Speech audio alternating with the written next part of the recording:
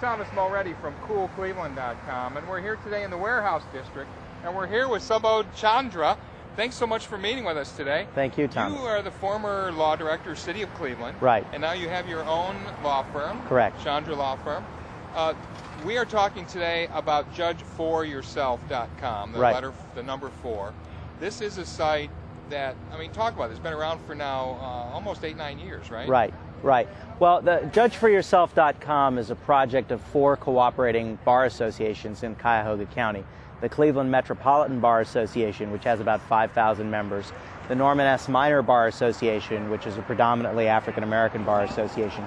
The Cuyahoga County Criminal Defense Lawyers, and then also the Ohio Women's Bar Association. And they work together to rate judicial candidates to help inform the public about how judges are performing. So this is really a nonpartisan grouping of folks that rank and rate judicial candidates. Right, and the candidates are rated based on professional competence, judicial temperament, which basically just means fairness, integrity, and work ethic.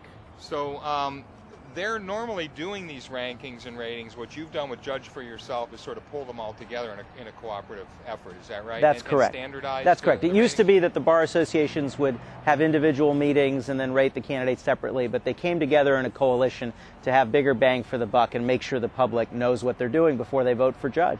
I want to make sure people understand that this is nonpartisan, that there's nobody behind it, there's no big money behind it. Where do you get the money to even put up your website and do all the things you need to do? Individual donations from lawyers participating as well as law firms for the most part. Why did you feel this was necessary in this region? Is it mainly Cuyahoga County that you're covering? Yeah, we just rate the candidates that appear on the Cuyahoga County ballot. So that would include the Ohio Supreme Court, but the 8th District Court of Appeals, Common Pleas Court, and all the municipal courts. Why did you feel something like this had to happen? I mean, it's been very confusing in this town with judges because we're electing so many judges.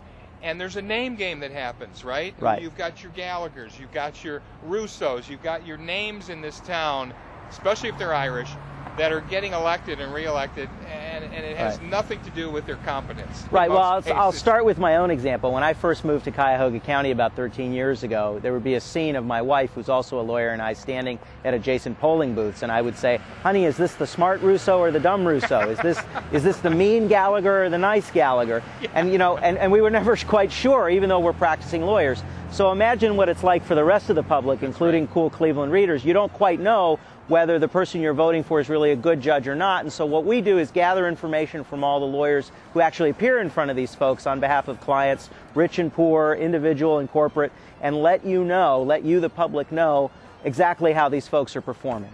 Do you do interviews with these candidates at all yourselves? It's a very rigorous process that we've modeled after the American Bar Association and the Senate Judiciary Committee.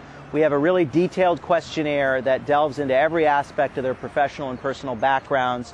We do detailed interviews with the candidates. We interview lots of lawyers who've come into contact with these judicial candidates. So not just the candidates, but you're talking about people, the lawyers who have dealt with them, right. who have tried cases before these lawyers, and you get their opinions as well. Well, right, and in fact, the Cleveland Metropolitan Bar Association has about 5,000 members, and we send out a poll to all of the members to get their thoughts on how these candidates rank on our criteria. Wow, so you're putting out literally thousands of questionnaires to rank and rate these judges. What have you found? I mean, you've been doing this now for a number of years. Right. What's the learning takeaway? Are you finding that this is a very counterintuitive results that you get? In other words, wow, I would have thought this guy or gal was good, but it turns out the ranking is really not so good? Thomas, what we've learned and what every Cool Cleveland reader needs to know, that is, if you don't go to www.judgeforyourself.com, that's with the number 4, right, and look at the rankings before you vote, and if you just play the name game, justice in Cuyahoga County can lose. I mean, look, for example, at this primary, the May 4th primary. Yes. There are 21 candidates running in contested races in the Democratic primary. Of those 21 candidates, 7 of them, including some very familiar ballot names, including at least one incumbent judge with a familiar ballot name, are rated not recommended by the Bar Association. This is your lowest ranking. Not recommended. Not recommended. Not considered fit for judicial office. Whereas 7 of them, of the 21, are considered excellent or good. That means if you went in and just voted randomly, that you would have a 2/3 chance of picking somebody either mediocre or not fit for the bench. It's important that you know what you're doing before you vote for judicial candidates. This particular election, May 4, 2010, is especially critical because of the number of people that you have that are on the ballot that are not recommended. Yes, a third of the candidates running in contested races, a third of the 21 candidates are not recommended. That is unbelievable. Tell me what you have to do, short of being a convicted felon. You probably wouldn't even be eligible, but what do you have to do to get a not recommended rating? Well, as I said earlier, our criteria are professional competence, integrity, work ethic, and judicial temperament, so what fairness. Does that mean? I mean, tell me some specific, as much as you can, about some of these candidates that have not cut the mustard. What is it specifically about the cases they've tried? When you say temperament, what does that mean? The way they act in front of let me give you some sort of general examples. There are some judges, for example, where if a case winds up in their courtroom, it will sit on the docket for years. It won't move along. There won't be timely ruling on motions, and justice delayed is justice denied.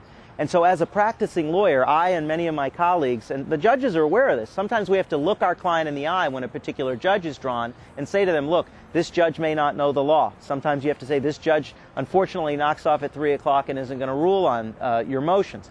You're not going to see justice for a long time. Or, you know, this judge has too cozy a relationship with the other side. This judge is unfair, is mean, you know, sides for one side or the other.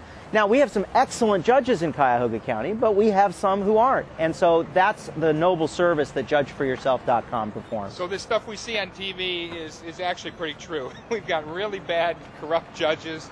We need to know about it. Right. JudgeForYourself.com. Right. Thank you so much.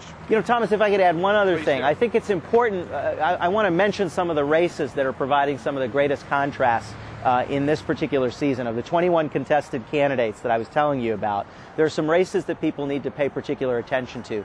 In the domestic relations court, which has drawn a lot of negative publicity, you know, in the Plain Dealer, and the Supreme Court put out a report saying it was a terribly inefficient place.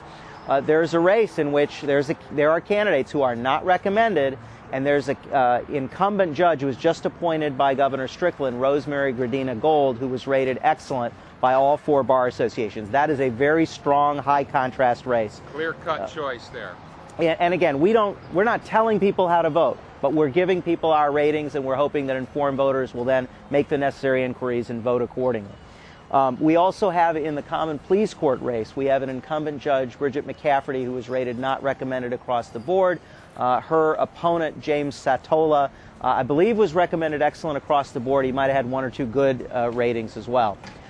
We also have a race for the 8th District Court of Appeals, in which there's a very familiar ballot name who happens to be related to one of the incumbent judges who's rated not recommended, and then there is a candidate who is quite excellent in that race as well. There are 2 candidates that are excellent. Both of them happen to be sitting judges in other courts.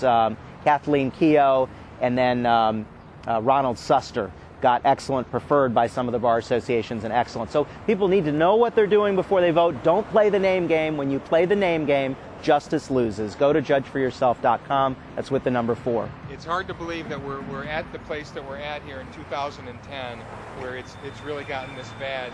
There are big changes afoot in this county. Right. Thank you so much for continuing to do this cycle after cycle, election cycle after election cycle. Thank you so much for taking time to talk. Look inside the egg carton before you buy. That's a great thing. Thanks so much, Subodh. Thank you. So much. All right.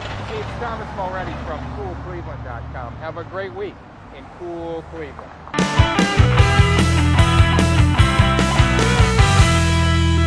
Go to Judge for has about. Go to Judge for